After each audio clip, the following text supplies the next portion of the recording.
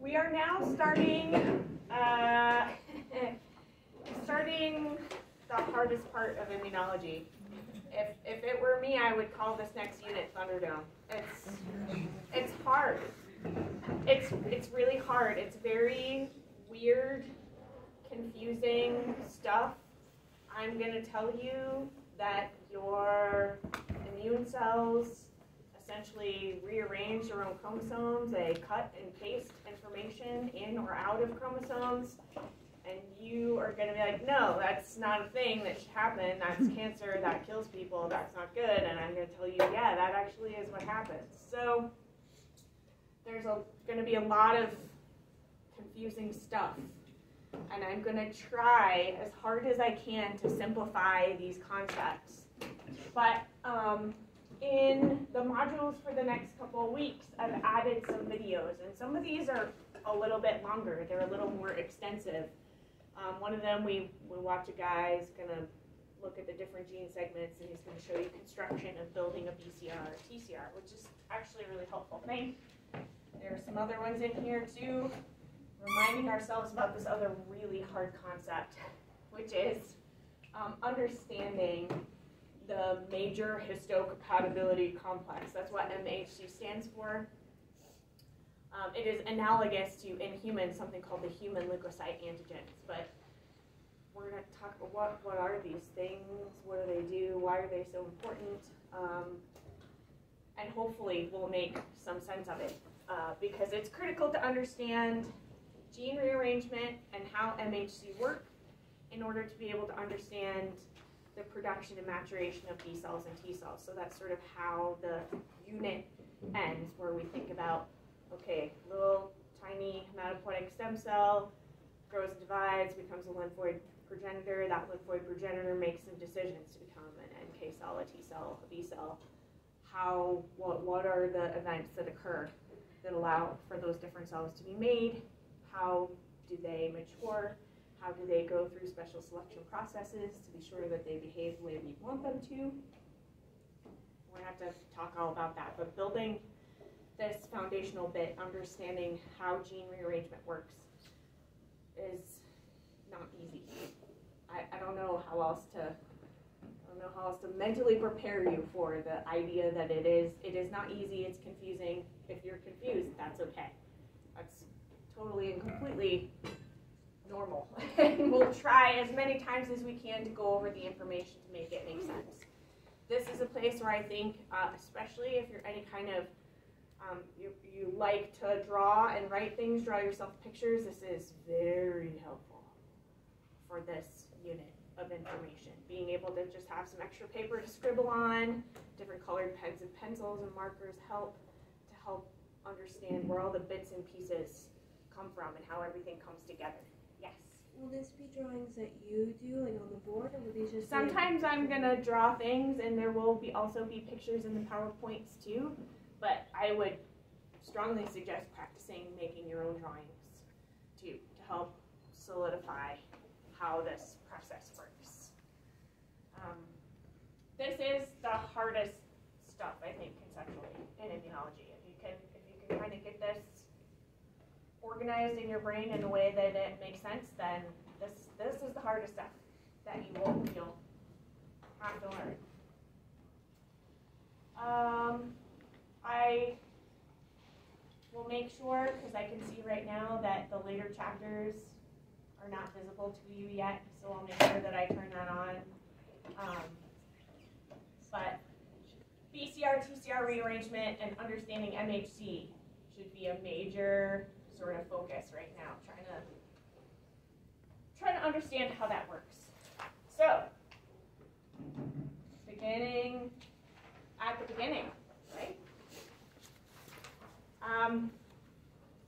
The B cell and the T cell have their own specialized receptor for detecting antigen on their surface, right? And we abbreviate those, the BCR, B cell receptor, and the TCR, the T cell receptor. And as we have noted and looked at a little bit before, the B cell receptor is analogous to an antibody. The only difference between those two molecules is one is soluble and one is trapped inside a membrane.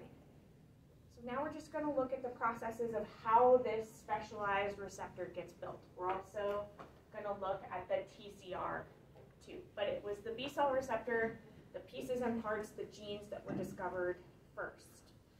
So that's why typically we tend to start off in an immunology course talking about building the BCR as opposed to building the TCR, because that was just discovered later.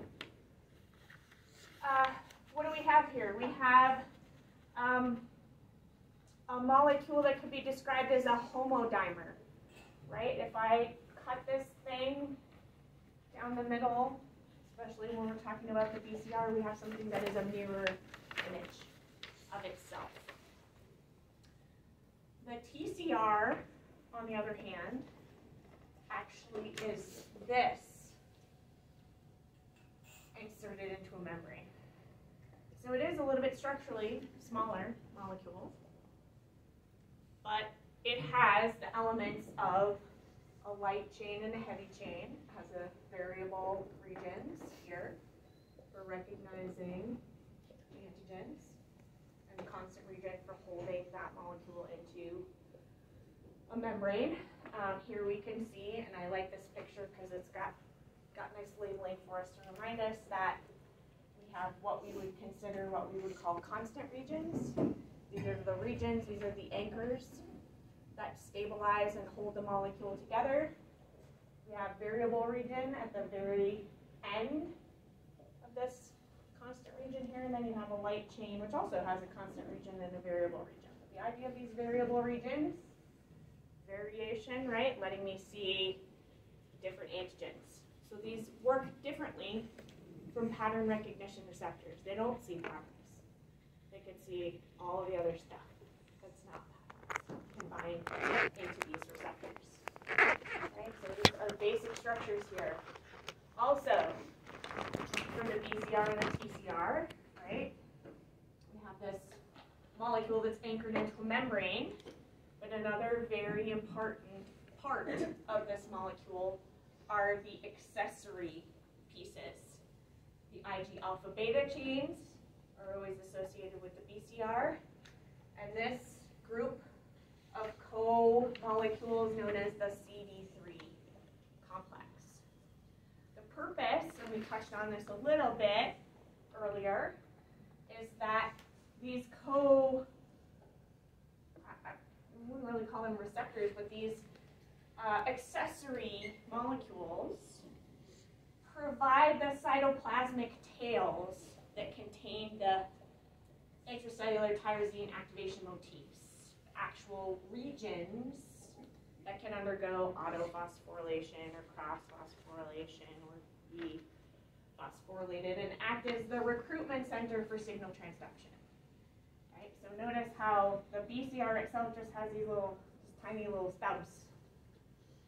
They are not long enough. The intracellular portion is not long enough or large enough to act as a signal transduction beacon. It's too short. So we have to have these accessory molecules to aid in signal transduction from the BCR. And the same thing happens for the TCR. You have various groups of different chains. They could be epsilon chains, gamma chains, delta chains, zeta chains, doesn't matter. We can mix and match some different ones in here, but they all, right, contain those tyrosine activation motifs. They get phosphorylated when an antigen binds into the antigen binding receptor. For B cells, right, we've got two sides. I can grab antigens that have not been processed or displayed by anybody else. B cells can recognize antigen on their own. This is not true for T cells. T cells must always be presented antigen that has been processed by an antigen presentation cell. And they can only interact with one antigen at a time, right? Because we only have essentially one binding cleft, where our BCRs have two binding clefts. Right? So, reminding ourselves about the parts. The heavy chain parts. Heavy chains act sort of like the anchor for the molecule. Light chains act as an accessory support piece. And this is all about having this special little binding pocket right here to collect antigen out there in the environment.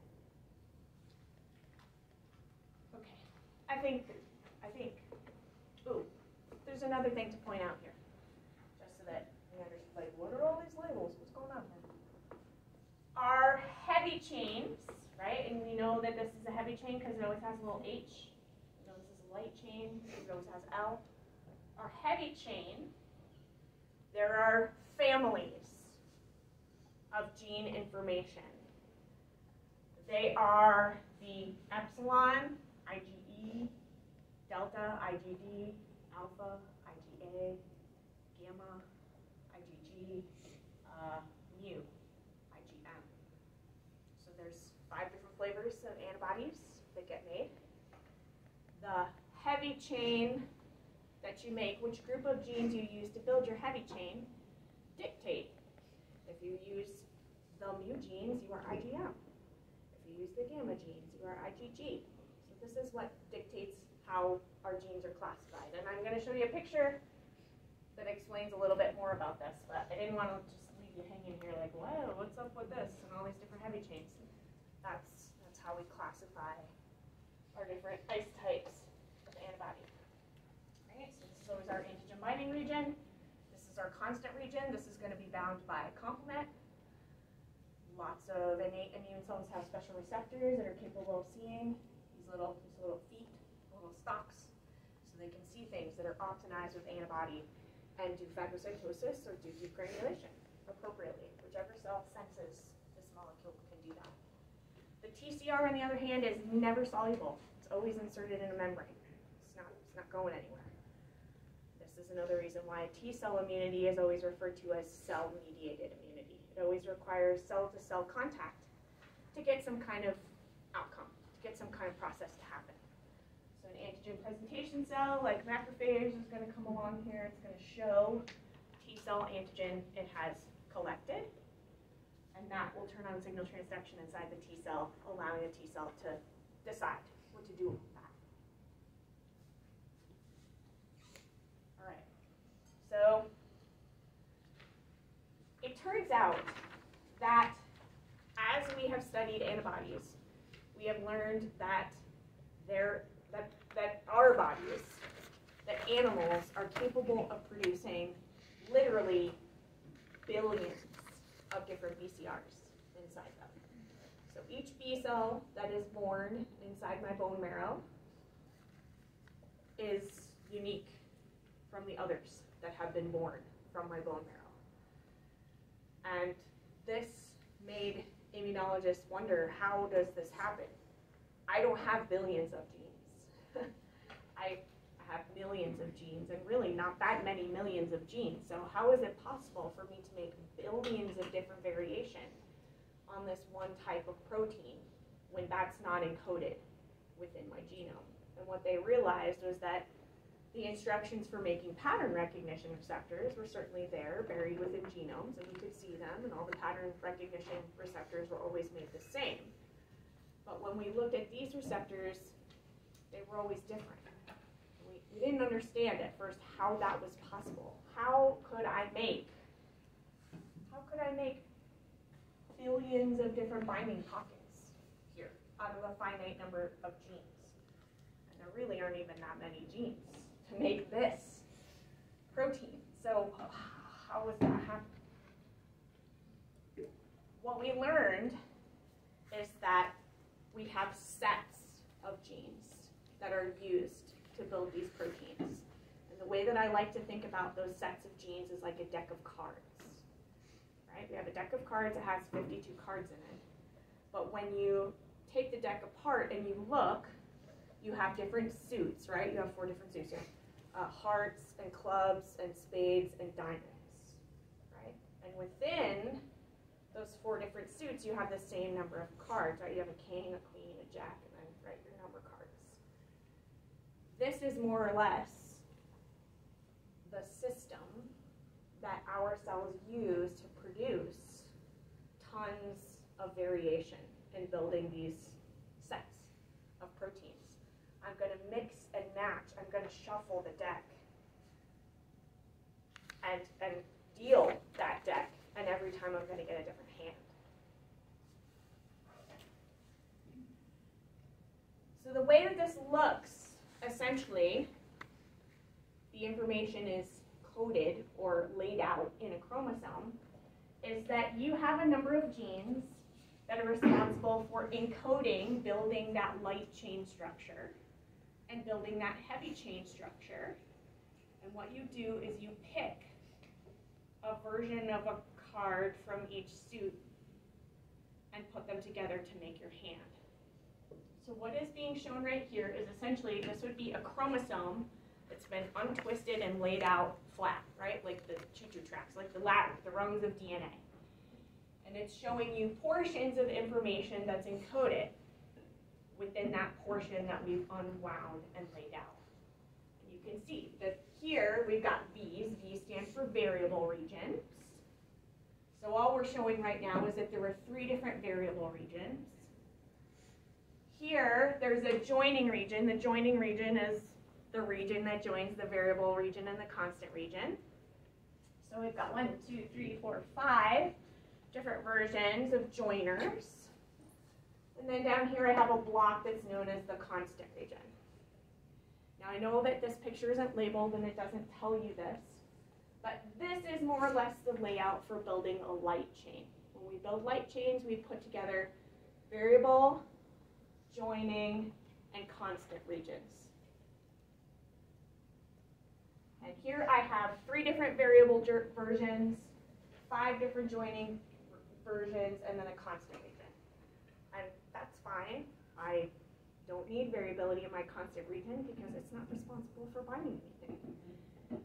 I only need variability in my variability regions because that's where I'm going to encounter antigens.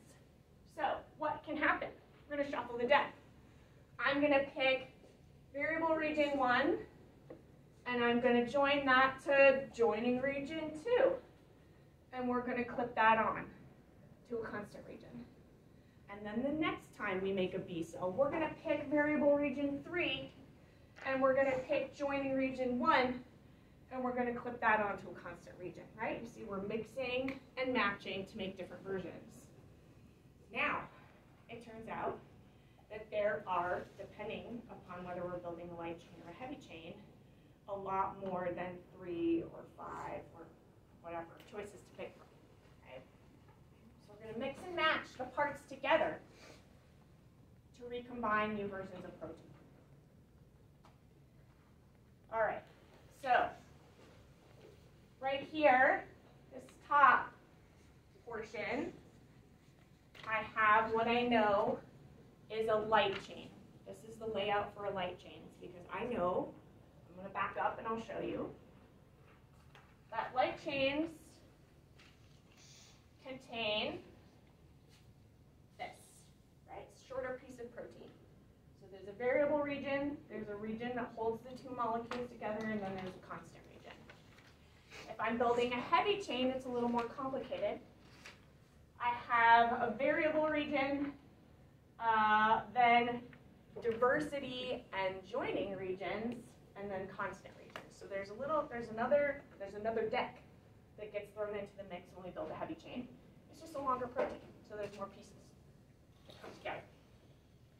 So I know that I'm building a light chain here because I have variable and joining regions that I'm going to hook up to a constant region. In this case, I know that I'm building a heavy chain because I have variable regions, diversity regions, and joining regions, which I will then hook up to a constant region that's either an M, a D, an A, an E to make my different flavors of antibody, a mu, an alpha, an epsilon.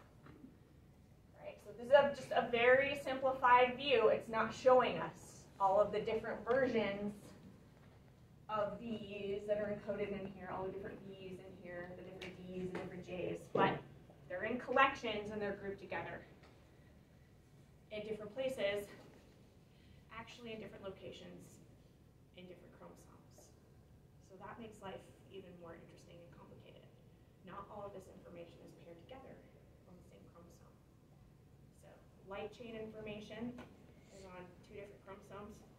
Heavy chain information can be scattered in different chromosomes depending upon what mammal you are.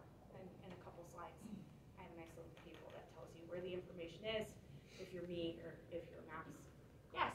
So the light chains don't have diversity?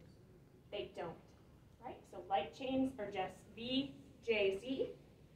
Heavy chains are V, D, J, C.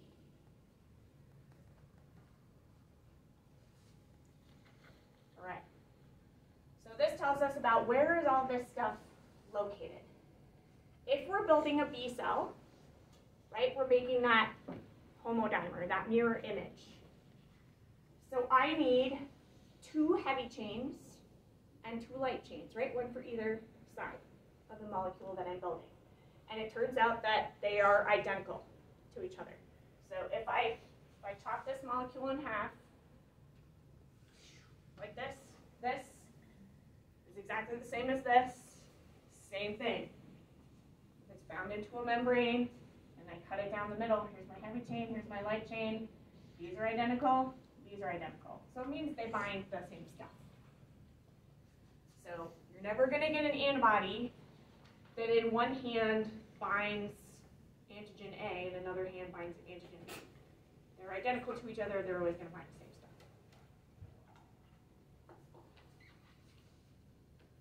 stuff. Okay, so we got to build these heavy chains, we got to build the light chains. First, developmentally, when B cells are growing, when they decide, I'm going to be a B cell, they build their heavy chain first because that is the anchor molecule. That's the thing that really holds the structure together. Our heavy chain information, for building heavy chains, the V's, the D's, the J's, the C's, are located on our chromosome 14. So all the information for building that anchor, the inside part of the antibody or the BCR, is encoded on chromosome 14. You also need to build a little accessory, the little light chain placeholder. That information comes from someplace else, and you actually have 2 different pools of genes to pick from. If you're a mammal, humans make a pretty even split of B cells. Some B cells have lambda light chains, so that's what this guy is right here, this letter. This Greek letter lambda. We have some B cells build a heavy chain, they have a lambda light chain. Some of our B cells build a heavy chain and they're paired with a kappa light chain. So all the lambda genes come from chromosome 22, all the kappa genes come from chromosome 2. So scattered around different locations. Our information is located in different places than in mice. Almost always in immunology, our go-to animal to use for experimentation, for learning about B cell and T cell development, for learning about how our bodies respond to antigens, is almost always mice. It's because they're small, they're easy to handle, they're easy to house, easier to work with.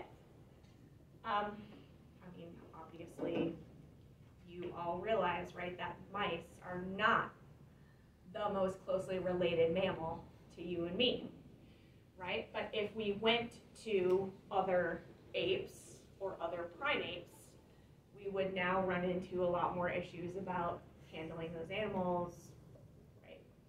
So almost all of the legwork in immunology, the background work in immunology is done with mice, just because of the ease and care of use. But most of these experiments certainly have been repeated now in primates, and we've been able to collect data in humans that support everything that we've seen in our data collection in animals. So I got to build a heavy chain, and then I have to build a light chain, and I can pick from information that is located in different spots. But as I mentioned to you earlier, right, I'm going to pick pieces and parts. This picture's not as good. I've got to pick segments of the chromosome, genic pieces to put together. There's pieces of information that are going to be excised, that are going to be cut out.